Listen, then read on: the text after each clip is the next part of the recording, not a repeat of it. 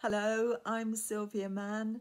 Welcome to Christ Church here in Chorleywood for today's Advent reflection. It's about Abraham, the first of the patriarchs in the Old Testament.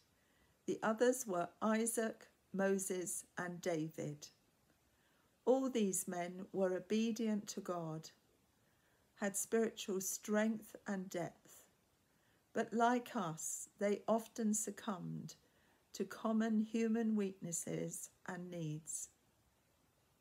The story of Abraham can be found in Genesis, chapters 12 to 25, but it crops up again in the New Testament in chapter 11 of Hebrews, often referred to as the great chapter of faith, and well worth a read. First, we go back thousands of years to the Bronze Age and find Abram, as he was then called, settled with his family in Ur. The location of Ur was in modern-day Iraq.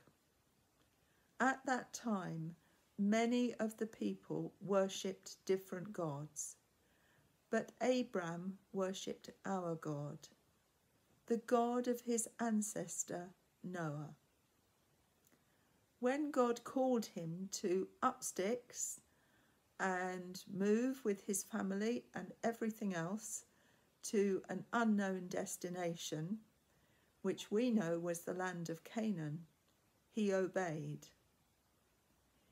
He also obeyed when God instructed him to sacrifice Isaac, his only and much loved son, promised by God, even though Sarah, Abram's wife, was well past childbearing years.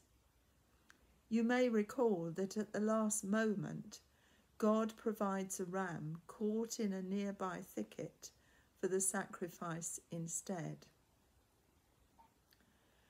God's promise that from Abram, in spite of his age, would come descendants as numerous as the stars in the sky and as countless as the sand on the seashore, was also fulfilled.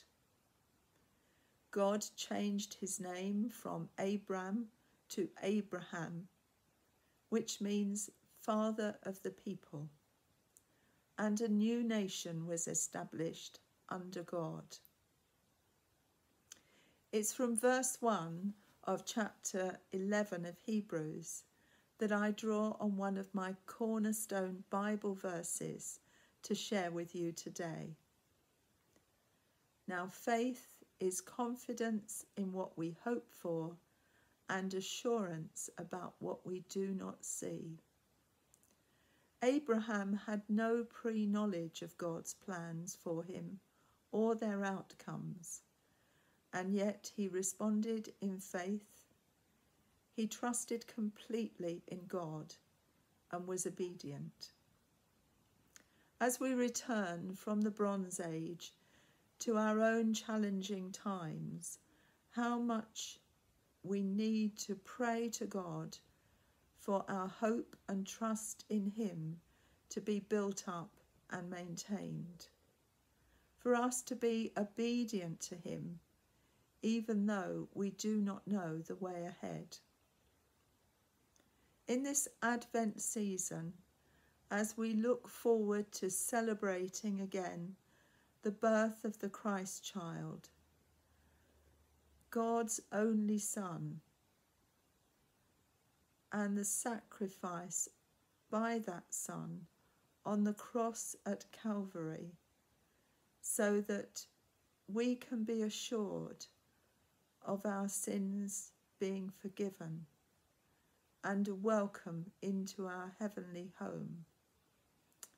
Let's pray that we will focus on what's really important and vital for us all, so that we can walk in the light and love of the Christ child. But more importantly, that we can reflect that love in all we do, And as we care and go to others, we can bring that love and the story, the good news of Jesus, our friend and our Saviour, to those we meet. Let's pray together. Loving Heavenly Father, thank you for the example of Abraham.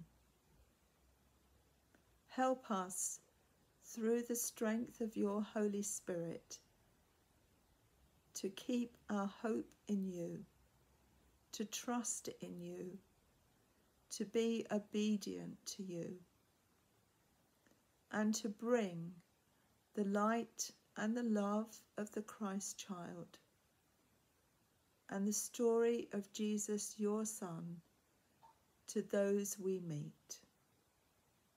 Amen. I've chosen Blessed Assurance, Jesus is mine, for today's hymn. And I hope and pray that you will find both blessing and encouragement in the words and music. Bye for now.